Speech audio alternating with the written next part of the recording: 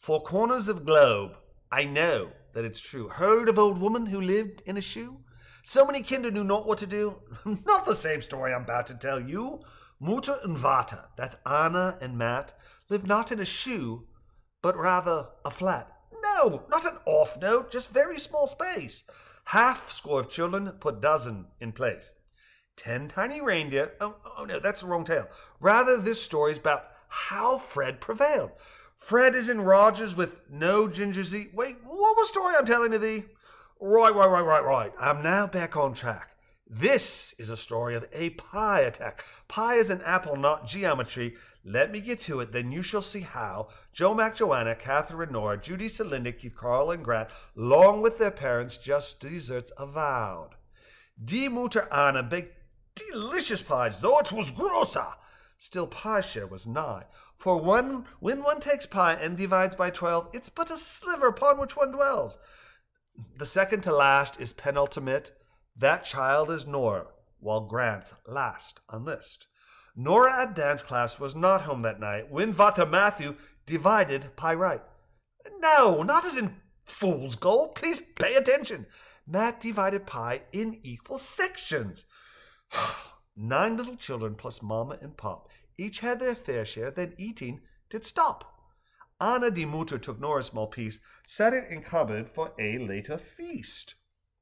Cuckoo rang 7.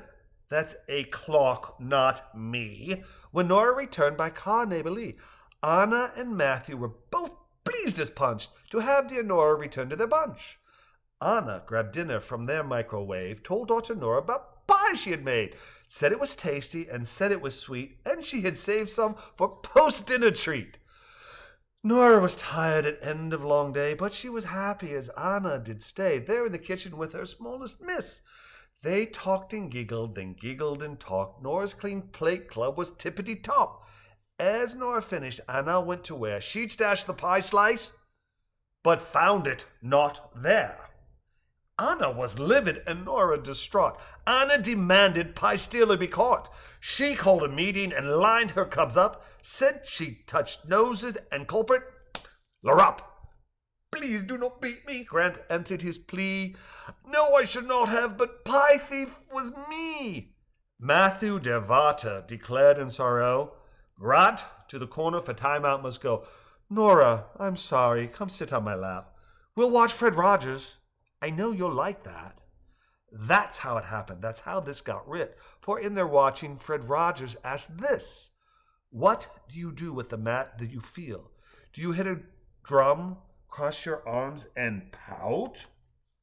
Swear that's the reason poem came about.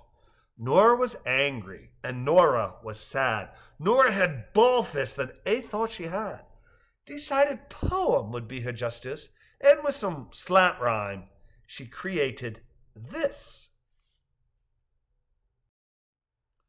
Sister Susie sat beneath spinning spider, with spinning spider spat, quarreled at absurd. Seemed Sister Susie'd spun a web of deceit, a tale of wantonness. Many had believed the tale she'd spun was old, and there was replete with deceits long disproved. Injustice did meet. The poor spinning spider, cousin to Charlotte, gained a reputation as heartless harlot. In Victorian times, after George III ruled, House of Hanover, maligned in ways most cruel. 'Twas Marie Antoinette said, let them eat cake. Consanguinity was Rousseau did make. The deceit taken up by those in the know grew to such proportions cast by the shadow. Spider Victoria called for tete-a-tete. This was how and why Susie neath Spider sat. You have impugned my name, said Victoria.